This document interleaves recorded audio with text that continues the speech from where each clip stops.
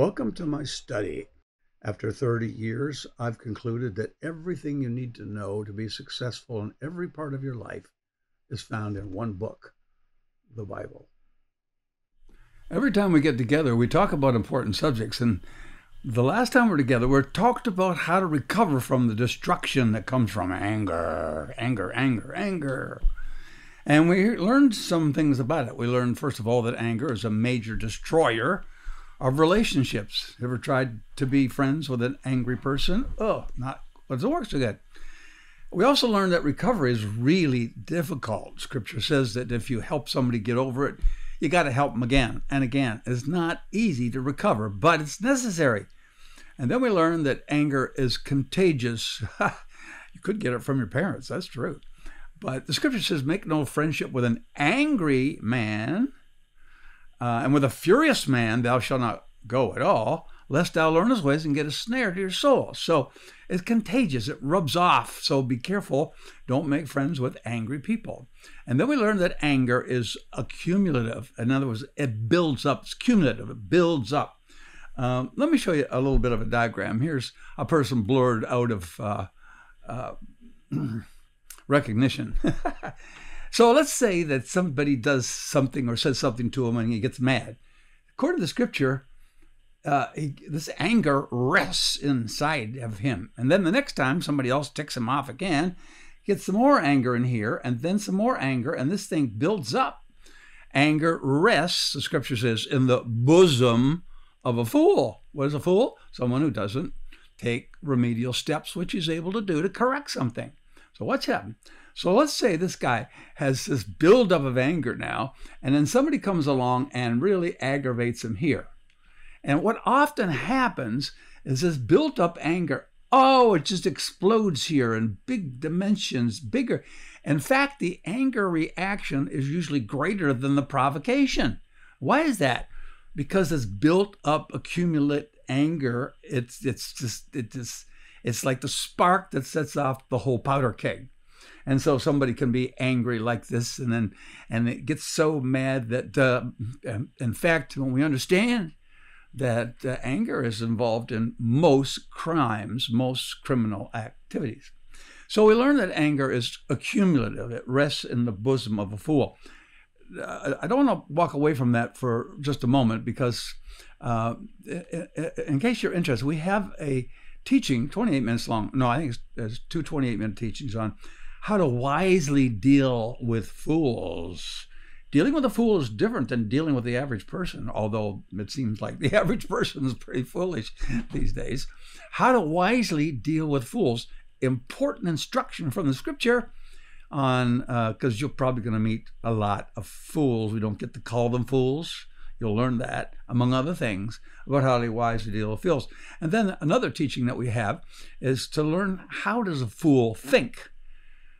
We know he thinks foolishly, but what are the ingredients of that? And that comes from Psalm number 14 and gives us all the details. So anger is cumulative. It rests in the bosom of a fool. We also learn that anger causes trouble. Always. Strife, contention. Major wars are born out of anger. We also learn that anger can only be conquered by the control of one's own spirit. For he that controls himself is mightier than the man that can conquer an entire city. In fact, one scripture says that he that controls not his spirit is like a city with the walls broken down. Anybody can come in and ransack the place. We learn that anger is motivated by iniquity, and that always produces failure. This has to do with narcissism. Iniquity is the Bible word for narcissism. And what happens is when a person is driven by their narcissism, anybody or anything that gets in the way of their self-fulfillment, their ego, they get angry about it. And it always produces failure. In fact, we learned, didn't we, that discipline out of anger will not correct a person. So we put this diagram together. Take a look. The Bible says the rod of his anger shall fail. When a parent goes to correct a child with anger, the child doesn't get the correction. He only gets the anger. The anger is the mechanism that overshadows the intent to adjust, correct, and help a child or any other person be better. Then we learned that anger produces health problems. And we gave you a whole list of those. And those health problems relate not just to the one who's angry, but to those who are affected, afflicted would also be a good word, by the anger. And then we learned that anger must absolutely be resolved. There has to be a solution. There are a lot of courses that you can take or have been offered, at least on anger control. But what we're not looking for control, we're looking for resolution.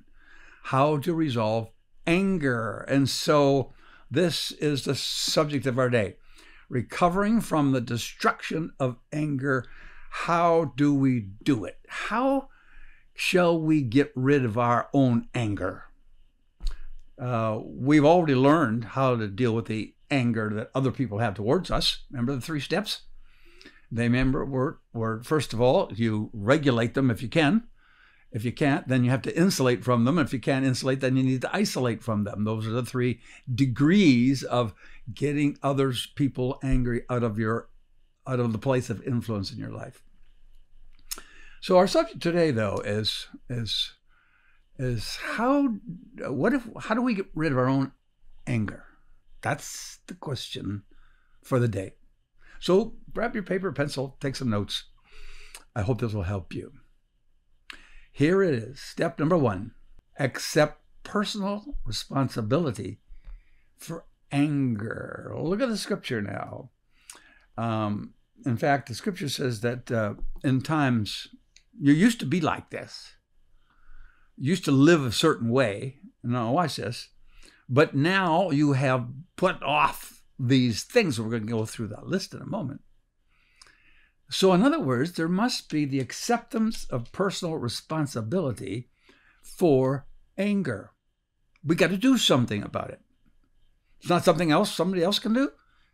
It's a personal responsibility for our own anger. Now, before we get started, there's one fundamental truth that we must know. And it is simply this, that God only commands us to do what we are able to do. Did you get that? God gives you an instruction, and all of his instructions are doable. They are doable. Now there's a doctrine, widespread, many denominations, all kinds of, and within Christianity, it's called the doctrine of moral inability. God tells me to do something, but I can't do it. And so, for example, here are the 10 Commandments listed for us. Thou shalt not kill. I can't help myself. I have to kill. I can't help myself. I have to steal. And so we have learned to excuse ourselves with all kinds of, false doctrine.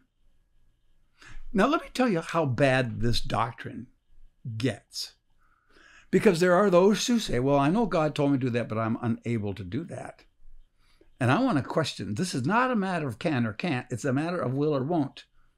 It is not can or can't, it's will or won't. For example, if God tells you to do something and you don't do it, and then God punishes you, can you imagine? Can you imagine the injury this does for the character of God, for those who say, well, God told me to do it, I can't do it, and I'm going to get punished for it? Can you imagine God punishing people for doing something they can't stop doing? Well, it's unthinkable. Just and holy, righteous God he is. That just doesn't fit, you see. So this idea that God will punish people for doing what they can't help do, or not doing what they can't help not doing, is a false doctrine of such severe nature that many are trapped with this idea. I can't. I'm suggesting that it's not a matter of can or can't, it's will or won't. And if a person can't do it, there's only one reason why. The narcissist has got an agenda. And he can't do what God wants him to do because it would interfere with his agenda. And this points out, my friends, the difference between genuine followers of Jesus and those who are fake. It's everywhere. Now, we've got to get this straight.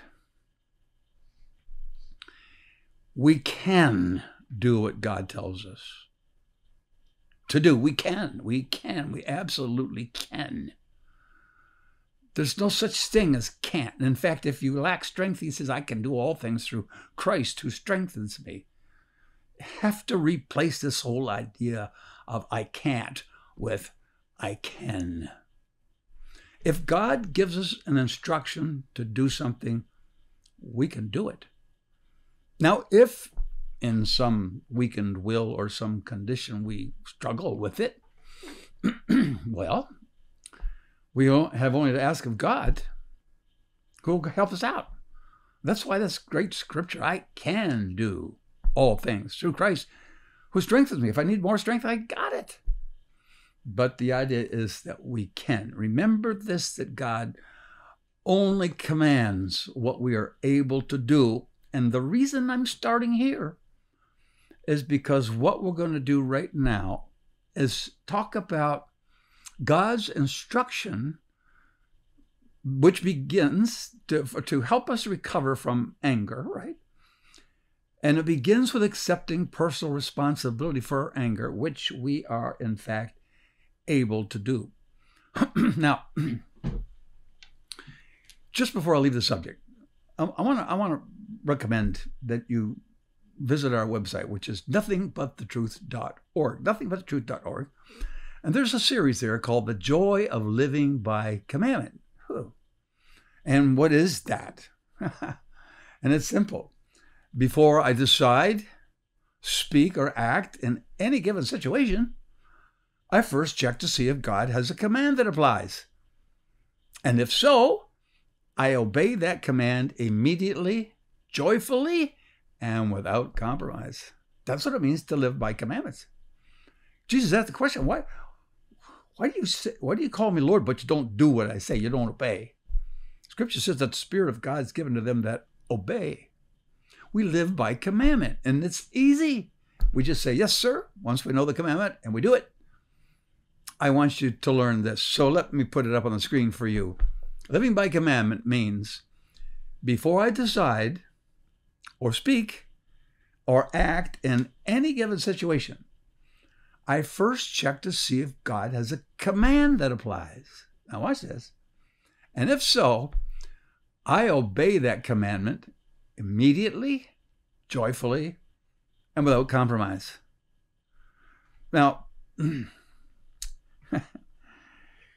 I want you to know that you can get further instruction on this. The joy of living by commandment. There's several parts to it. Nothingbuttetruth.org is our website address, and you can find free of charge there to learn this. In fact, let me tell you a little story.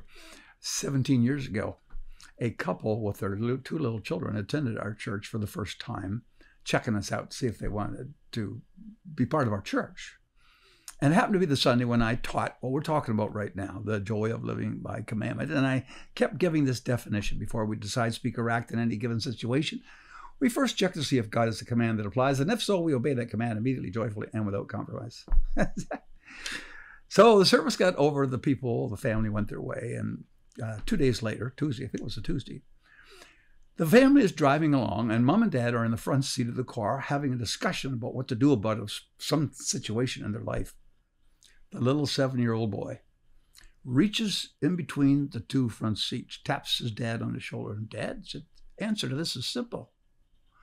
And the little 7-year-old said this, Dad, before we decide, speak, or act in any given situation, we first check to see if God has a command that applies. And if so, we obey that command immediately, joyfully, without compromise. Guess what? That family joined the church. And they've been there over 17 years now. Don't lose this definition. Look at it again on the screen. Before I decide, speak, or act in any given situation, I first check to see if God has a command that applies. And if so, I obey that commandment immediately, joyfully, and without compromise. Oh my goodness, that is so good. Because God, now remember, let's go back to this, God only commands what we are able to do. So now let's get back to our subject. And that subject is that we resolve anger, first point, by accepting the personal responsibility for anger. So here's a scripture. Here's a scripture that's going to tell you and me what to do about our anger. Ready? So here it goes. But now that you're living this changed life, put off all of these. Put them off. Guess what's the first on the list? Anger. Personal responsibility. Nope, not going to do. Not going there, not doing that. Just put off anger. Then it says put off wrath, which is acts done in reaction. When you're angry, you do something back. Stop it. Personal responsibility for anger means putting these things off. Stop. Put off the anger. Put off wrath. Put off malice. What is that? It's the intention or desire to do evil or to cause injury to another person. We just don't do that anymore because we are, look at this. This is what we used to be. We used to be different, but now we put off these things. We put off anger. We put off wrath, malice. Blasphemy. Whoa. Put it off. Stop. What is that? Take a look. It means to speak evil of sacred things, to be impious or irreverent. And I need to stop there for a moment. Because blasphemy is not just speaking evil of some sacred things, but all sacred things. Certainly, it includes God. Whoa. Don't speak evil of God ever. Big trouble there. But you see, every person is a sacred being. Here because God wanted them here. Embedded with natural abilities God placed in them when they were still in their mother's womb. Loved by God so much He gave His life for them. Every person you meet is a sacred person. So now if we're going to accept responsibility for our anger, we're going to put off anger and wrath and malice, and we're going to put off, look at this, put off speaking evil of other people. Zero. And then put off filthy communication out of your mouth. Just get it out of your mouth. And what is that? It means no more disgusting or offensively dirty, foul, or unclean language. Get rid of it. And then it goes on. This is the list. This is how you get rid of anger. You do what God says to do. And here's some more of what He says. In fact, it's true. We're going to get through the whole alphabet. Don't lie. Lie not one to another. Why? Because look at, you have put off what you used to be like, and now you put on this new man. I need to stop there and talk for just a moment, if you don't mind. You know, Paul said in Romans chapter 7, I got this old man. There's an old man, there's a new man, there's me. I'm not as bad as the old man. I'm not as good as the new man, maybe. I don't know. He said, what I want to do, I don't do. What I don't want to do, I do. And then he says this, who shall deliver me from the, quote, body of this death? Body of this death. Now that is an ancient concept. When a murderer was caught killing someone, the penalty was to take the dead body, the body of this death, tie that dead body on the back of the murderer, bound by ankle and wrist, and he had to carry the dead body until the dead body rotted, decayed, became disease infested, spread into the murderer, and they died. He died along with them. Paul said, Who's going to deliver? I mean, it's like I got this monkey on my back. I said, everywhere I go, this old man. Well, I want you to know this is a personification. There's no old man, new man in you. It's an old manner of life and a new manner of life. Who shall deliver me from the body of this death? And then he said, I thank God through our Lord Jesus Christ. For there's now no condemnation to them which are in Christ. You need to Romans 8 and memorize it. So we are not to lie to one another. Why? Because we put off what we used to be like. We're not like that anymore. We're not liars anymore. Now, and watch this now. We've put off the old man, and look at this. We have put on the new man, which is renewed, like constantly being renewed. Renewed in what? In the knowledge. In knowledge, you're getting more stuff in here all the time. Now, this stuff, though, look at this now, is after the image of him that created him.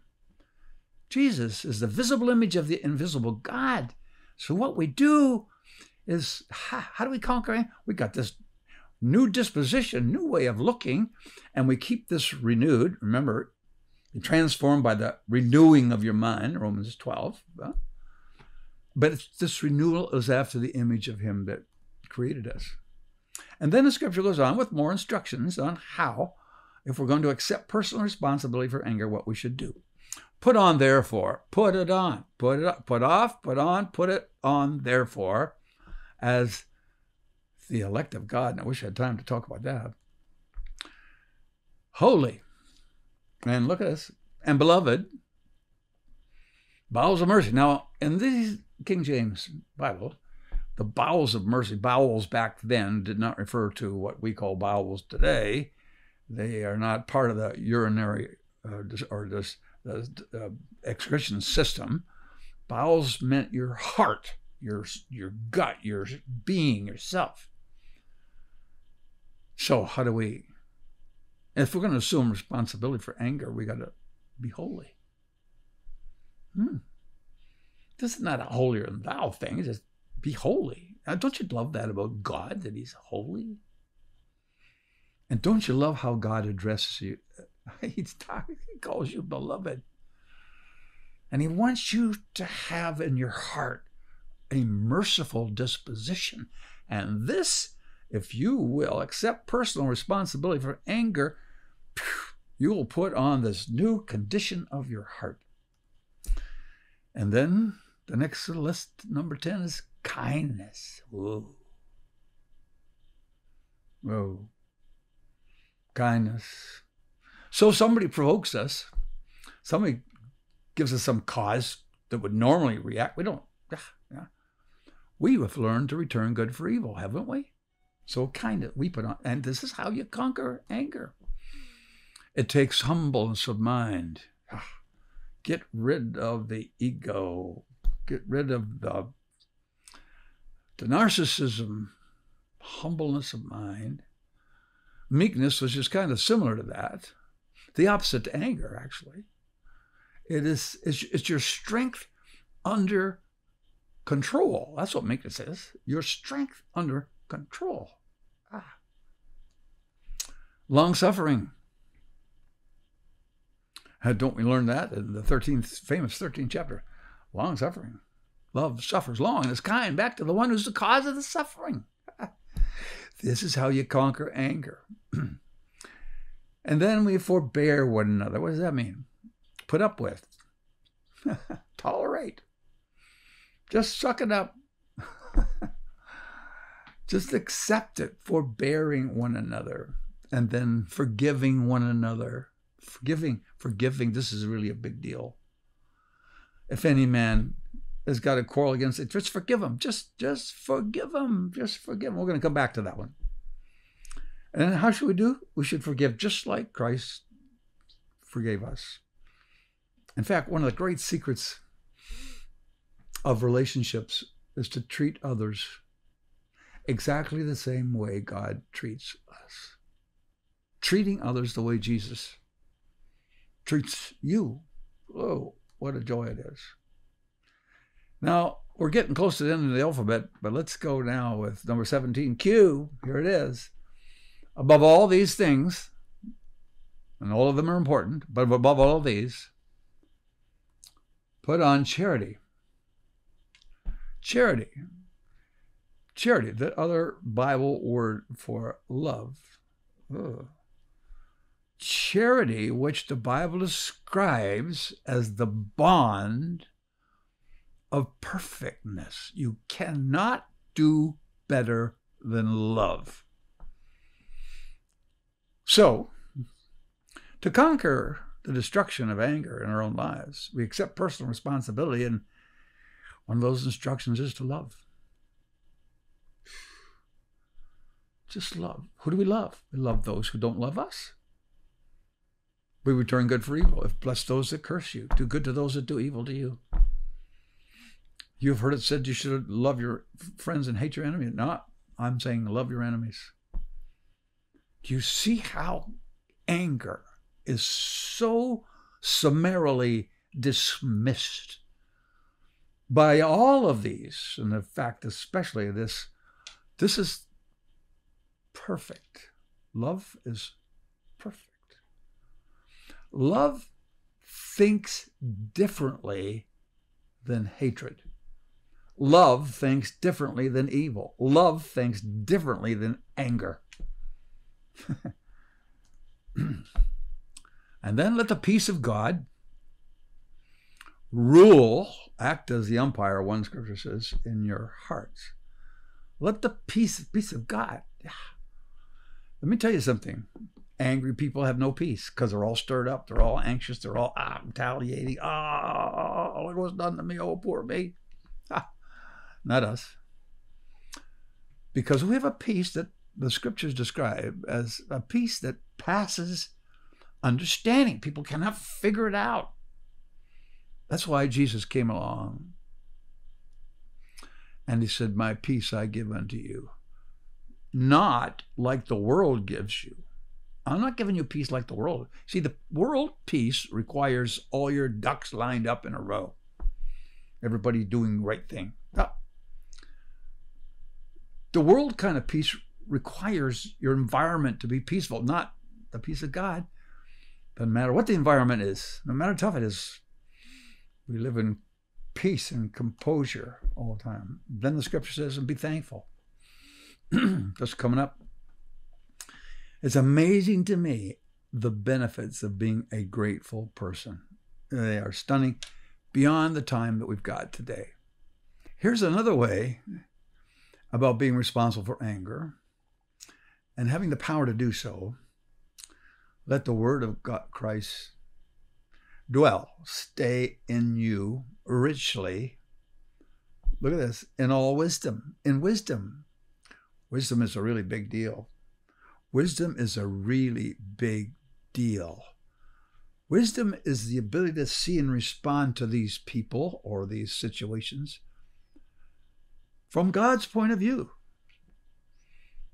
And that's what, when we learn the word of Christ, we get wisdom. So what do we do with that wisdom? Here it is. We teach it and we admonish other people with it. And we do it in psalms, hymns, and spiritual songs.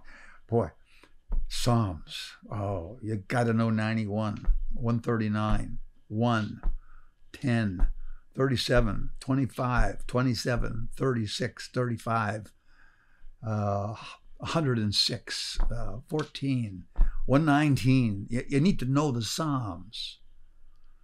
Because they're the things that come with the insight and the calmness of God.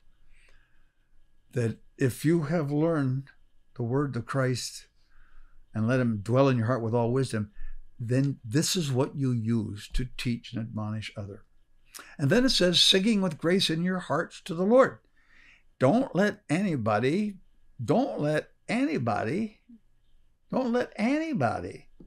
your music for you. Do your own singing.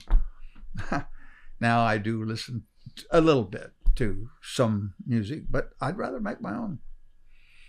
God wants to put a song in your heart. Yours. And so anger has no, I mean, we go through life singing away. And then the scripture says, and whatever you do, that is in word or in action, do it all in the name of the Lord Jesus Christ. So that kind of narrows down what we do, right? How we talk to people. We do it in the name, we do what Jesus would do. And then it says to give thanks to God and the Father by him. These are the first steps. The first steps, I took them 26, A to Z, right straight out of the Bible, that if you will do what God says to do, and here's these instructions he gave us, if you will accept personal responsibility for your anger and do these things, you've just about licked it entirely. Let's give a couple more points before we finish. Number 2, stop blaming those who provoke you to anger. Stop. They are probably going to keep on doing it anyhow. You can't stop them. They're out of control. Stop blaming them for your anger. Remember our first point. Accept personal responsibility for dealing with our own anger. So we can't blame others for it. That's why I'd like you to make sure you see this teaching. 28 minutes on our website, nothingbutthetruth.org. And it's called How to Respond to the Weaknesses of Others. You're going to have people who will provoke you and aggravate you, learning how. What is the biblical way? What is the Jesus way of responding to the weaknesses of others? Stop blaming those who provoke you to anger. Now, before I leave this, though, I want to, without a whole lot of detail, take you to the scripture, you know, the one that you know so well. I'm the Lord thy God with a jealous, I'm a jealous God, and I visit the iniquity of the fathers. I visit the iniquity of the fathers, not the mothers, not the sins. The Bible does not say the sins of the fathers will be visited upon the children. Not the sins, the iniquities.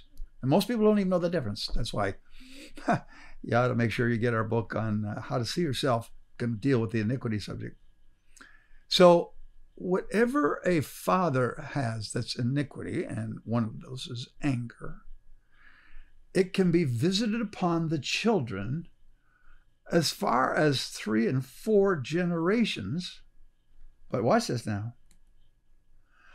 It's not all children to 3rd and 4th generation.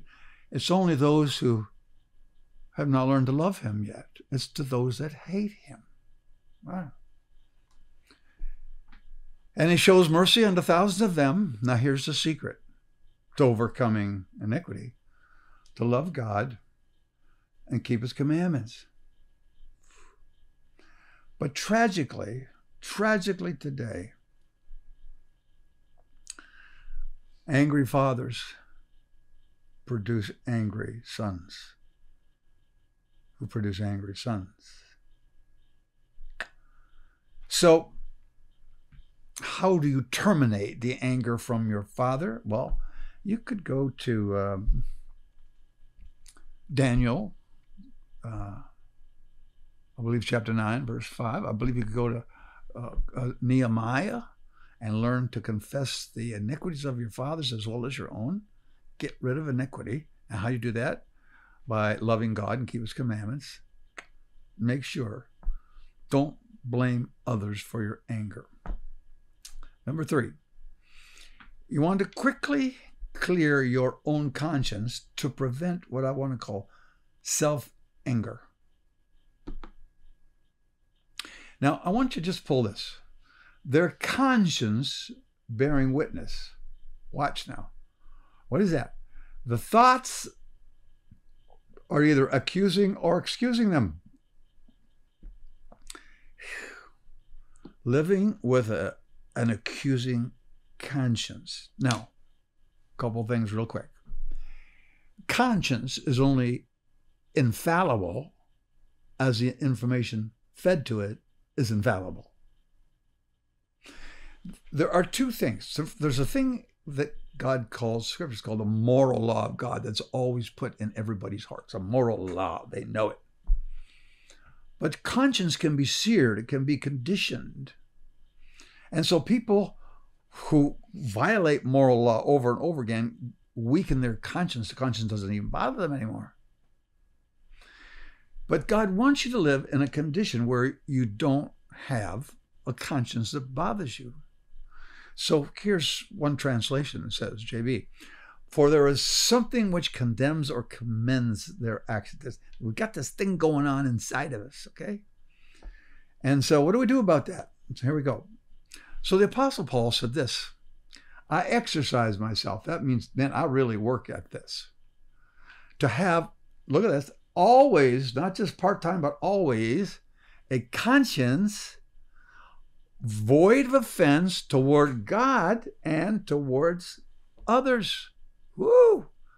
I don't want anything bothering my conscience between me and God. I want to get rid of it. In fact, this is so important that when Paul sent Timothy out, here's what he said. Timothy, I want you to be able to fight a good warfare. Here's how. 2 simple weapons.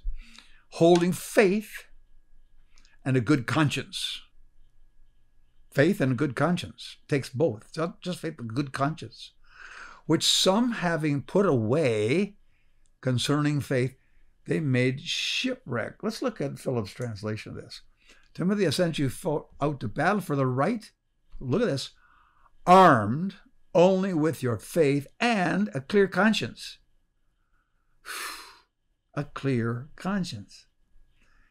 Some, alas, have laid these 2 simple weapons contemptuously aside, and as far as their faith is concerned, they have run their ships on the rocks.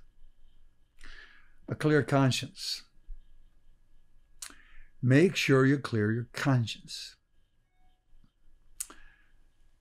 We're hardly sensitive in our culture now. Conscience has been so seared. If you study the New England revivals, in fact, I preached, I'm trying to think of the name of the city, I preached in New York, 152 years after Charles Finney had been there. You still could not, 152 years later, you still could not buy a bottle of alcohol in the county. And they had revival meetings, and the conviction was so great that people couldn't go to work, or when they got to work, they couldn't work very well. So the factory owners sent them to the Finney meetings to get saved so they could come back and do some work. Problem is they didn't come back. You know what they did? When they got genuine converted, they did what Zacchaeus, remember that little guy in the Bible? Instead of going back to work, they got on their horse and they rode to the next county or wherever, returned things they had stolen. Ask people to forgive them. God's forgiven me, but I was so wrong. Would you forgive me? They cleared their conscience. Zacchaeus, remember, you sang it. Was a wee little man was he, climbed up in the sycamore tree to see what he could see. And as the Savior passed away, he looked up in the tree and he said, Zacchaeus, come on down. Go into your house for tea. So he went to Zacchaeus' house. And at the end of the conversation, Zacchaeus said, half my goods I give to feed the poor, and if I've taken anything by false accusation, I restore to that person 7 times what I took from them.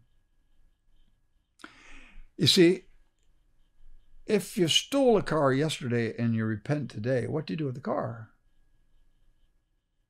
You take it back. What if you stole it a month ago? Or a year ago? And you may never be able, you probably, most likely can never give equal compensation back because some things just cannot be compensated for. But you do things like this. You go to this person, you say, like I did with one of my bosses after I became a Christian. Texaco station owner. I worked for him. Stole floor mats for my car out of his shop. This is years later. This is like 4 years later. And I went to him. I said, it's so nice to see you again. And he said the same thing. I said, but the reason I've come to talk to you is because when I worked for you, I did what I should never have done. I've asked God to forgive me, and he has, but I need to ask you to forgive me. I took floor mats out of your shop and never paid for them, and I've come to pay you for them. He didn't know what to say. He muttered a bit, and I said, no, you can't pay. No. But now he could be in any meeting I preach in, sit right there. I would have a clear conscience. It took me 3 years to do that. And I still have to keep on top of it. Make sure you clear your conscience. Then, if people arouse you to anger, you want to correct them the right way if you can. Now, they're in big trouble. People who are, well, in fact, let the scripture speak for itself. Woe unto the world because of offenses. It's need the offenses are going to come, but look at this. But woe to that man by whom people who offend are in big trouble with God. Big trouble with God. So what should we do if we love them? From a personal response, we've forgiven them, but they need help. So the scripture tells us this. If a man be overtaken in a fault, you which are spiritual, restore such a one. Help the boy out. In the spirit of meekness, considering yourself lest you also be tempted. Make sure you go. And if your brother trespasses against you, go tell him. Tell him his fault. Do it the right way. And if you hear, you've gained your brother. Then lastly, this is really a reiteration of something we've already mentioned. And it is to learn and consistently practice forgiving those who offend us. It cancels, instead of being angry back, we cancel it. We forgive them. So Peter comes to Jesus and he says, Lord, how often shall my brother sin against me and I forgive him? Do I have to do it 7 times in a row? Are you ready, Peter? Jesus said unto him, no, not 7 times, but 70 times 7. I know you already did your mathematics and it comes out 390, right? 490. Without number. How many times do you have to forgive somebody? Over and over and over again. So one of the most important things you can do to destroy anger, the opposite, you see, the devil wants you to be angry. God wants you to forgive. And that's why, of all the teachings on our website, nothingbutthetruth.org, you should look this one over. The 7 aspects of genuine forgiveness. Easy to say it, a different thing to do it. What are the 7 aspects of genuine forgiveness so you know you've really done it? While you're there, you may want to see learning how to love mercy. And understand, blessed are the merciful. Blessed are the merciful, for they shall find mercy. And that's what God wants for you, my friends. He doesn't want you to be an angry, out of control person. Anger can last a lifetime, damage your health, damage relationships. He wants you to resolve it. These are the biblical steps. The first one was probably the most important of them all. Take personal responsibility for anger. Because if you will do that,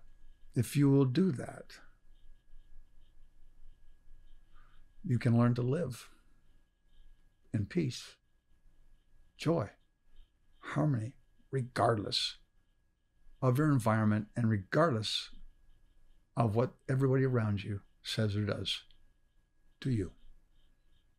Never forget this. If God is for you, who can really be against you? Do you ever wonder how to handle that difficult person in your life? David L. Johnston has a free ebook just for you, How to Handle Difficult People. Get the free ebook today by going to nothingbuthetruth.org/difficult.